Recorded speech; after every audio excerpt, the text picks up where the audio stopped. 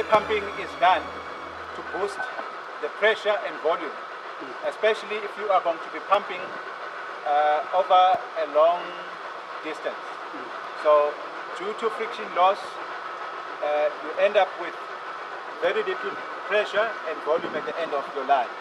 So to boost that volume and pressure, then we use this system where a pump is placed near the water source, which is how it looks.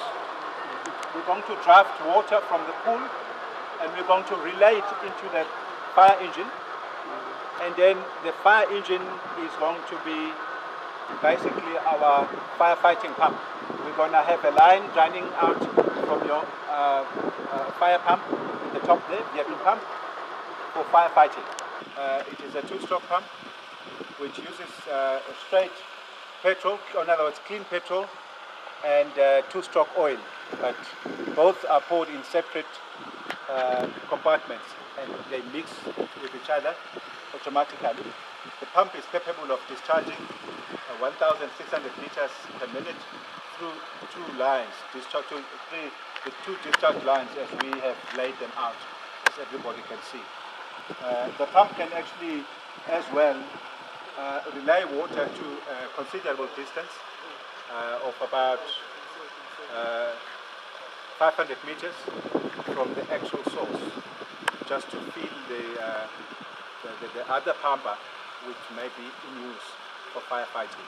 We're going to run our lines to fill the fire engine's tank.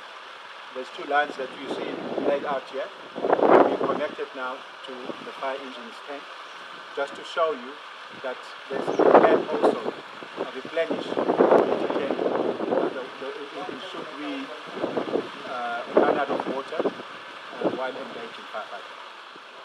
Pouring water from the pool into the pump there, and we're going to convey it to the fire engine, and then the fire engine is going to convey water from its pump to the branch man, who will be doing the actual firefighting.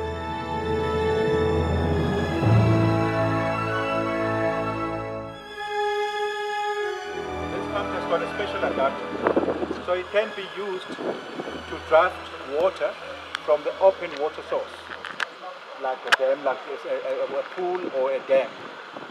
And we do that using the so-called suction hose. Okay, if we have a hydrant, in other words, that's a pressure-fed kind of supply, then we remove the suction hose, this hose over here, and then we connect this fitting. It's called the adapter on the inlet side of the pump. And then in that way we will be able to run a line from a pressure-fed supply to supply water into our pump, which will then impart energy to that water, which it will then be able to relate to a further distance. Should we need pressure, that's what basically the pump is capable of doing, imparting energy, and then also to impart that velocity energy and convert that velocity energy to pressure energy, so that we can be able to put out fire at a distance. So this is the suction strainer that I was referring to.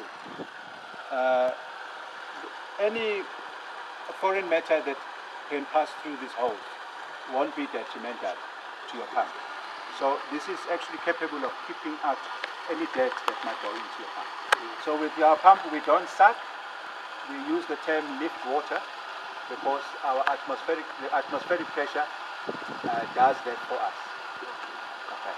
So we are not sucking water, but the atmospheric pressure is pushing water into our pump.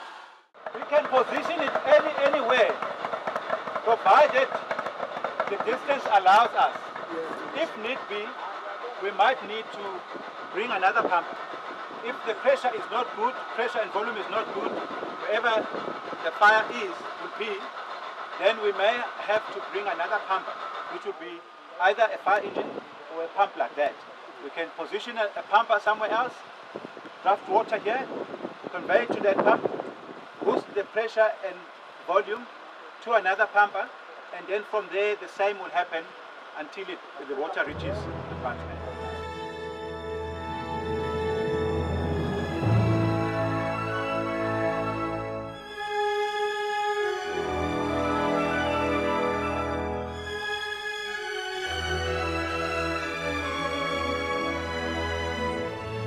Okay, what we've just done now, that was just to demonstrate the pressure, how much pressure are we getting from the hydrant, and then as well checking to see what the discharge pressure after the water comes from the pump, that how much pressure will it be at the branch man.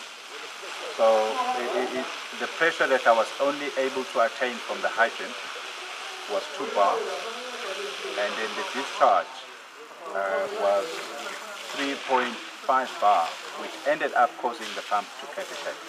So in other words, I ended up demanding more than what my hydrant is supplying me. So basically the hydrant pressure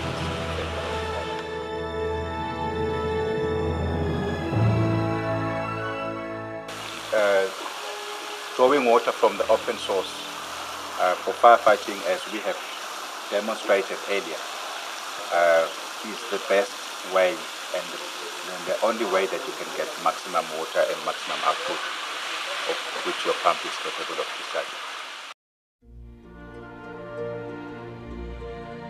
Yes, how are you? Yes, there is a house that is on fire in the house of the president. Where? In the house of the president at Nkandla, near Mnyaganya High School. Nyaganye? Yeah, near Mnyaganya High School at Nkandla, in the house of the president. Can I have your number? My number? Yes. Is 072.